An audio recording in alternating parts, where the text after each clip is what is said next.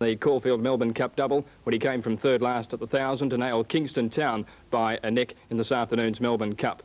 Goerners Lane's rider Mick Dittman was suspended for 1 month for causing interference to Port Carling, and Neville Voigt, who rode Bianco Lady, was also outed for 1 month. Just a Dash was sensationally back from 10-1 into 11-2 to start favourite.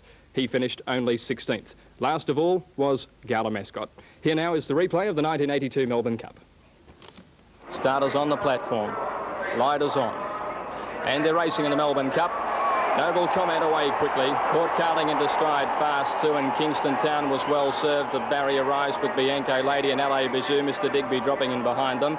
Gala Mascot going fast with Carringbush over on the outside, Rose and Thistle dropping in behind them along with Silver Bounty, and they're followed by Astral in. Brewery Boy out wider on the track. Triumphal March is trying to get a position early. Goerners Lane well back along the inside rail with Dealer's Choice, Mysa Raven second last with Tohar. As they race past the 400 the first time down, it's a line of about 5. Noble Comment, Gala Mascot, Carringbush going up, and along the outside then came Brewery Boy.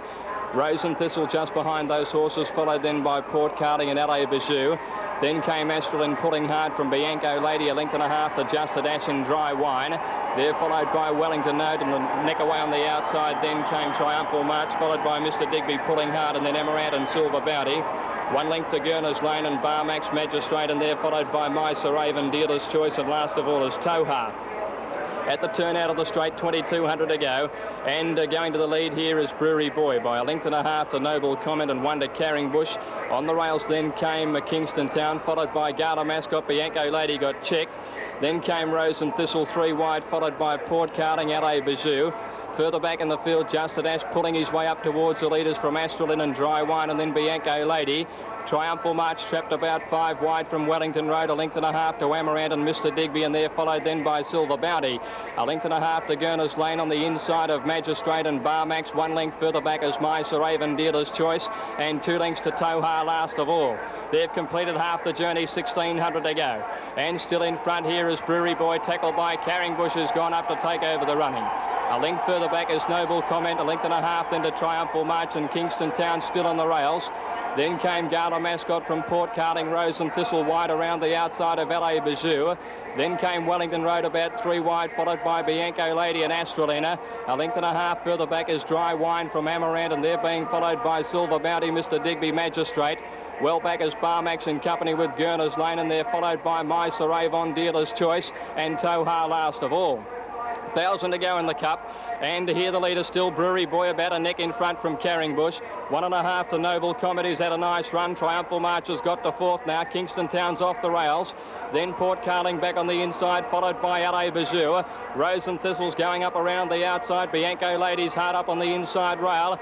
Goerners Lane is improving, and they're being followed further back by Dry Wine. Mysa Ravens winding up out wide. At the top of the straight, and Kingston Town hanging has gone up on the outside with Triumphal March and Noble Comet.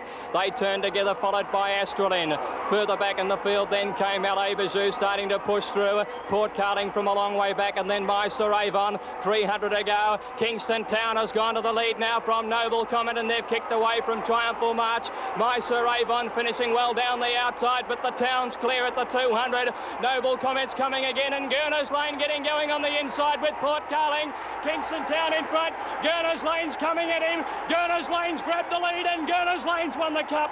Ahead to Kingston Town, 2 to Noble Comment, 3rd, and then Mysa Raven, Bianco Lady, Wellington Road.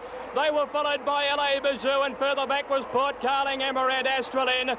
They were followed in by Barmax, Dealer's Choice, and then Silver Bounty, Tohar.